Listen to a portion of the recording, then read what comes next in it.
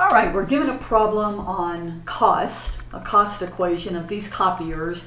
And how do you find an average? Will you take the total cost divided by the number of copiers? Kind of like your grades, right? If it's not a weighted average. And so that's all they're asking me to do is to write here. What I really want to show you in this video is graphing. By now, if you have been watching my videos, you know that I am in love with Desmos. All right, so Desmos is just very quick and easy. Yes, you can use your own calculators to graph if you like, okay?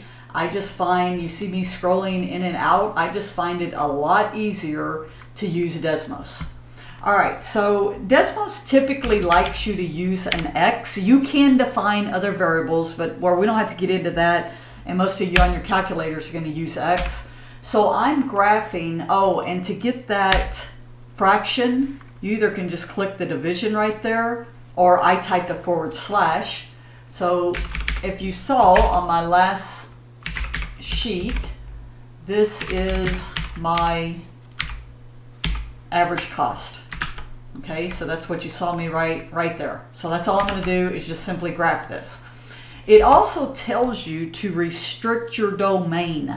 And in this case, we're restricting the number of years. Okay, so N is in years. I say N. X in this case is in years. And so I'm going to restrict this. I can use this keyboard down here, X less than or equal to 20. All right, so in other words, when I think about this function, they give me a total cost of a copier after so many years. So the cost is my y-axis and the total number of years is my x-axis. Now, the first thing you should notice is I don't see anything, right? And you can sit and you can scroll out a little bit. That might be the best way to do it. Or remember this wrench over here, you can manipulate your axis. I mean, because I think my x-axis is only, what, from 2 to 20? And I can kind of see now my y-axis.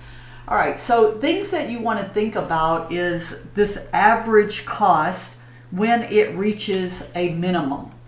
And what's kind of cool in here is you saw me just click on the function. It will actually show you the minimum value. Now they want you to round it to 11.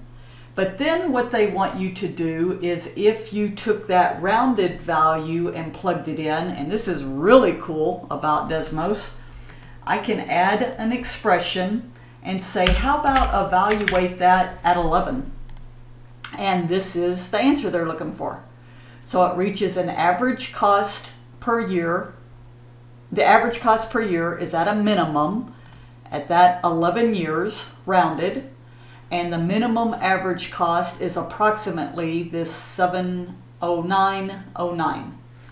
And then certainly again by looking at this we can find where the average cost is at a minimum is at that 11 years. So really think about using Desmos. I know many of y'all are very good with your calculators and you can find that minimum with your calculators, but it just makes it a lot faster and easier looking here at the Desmos graph.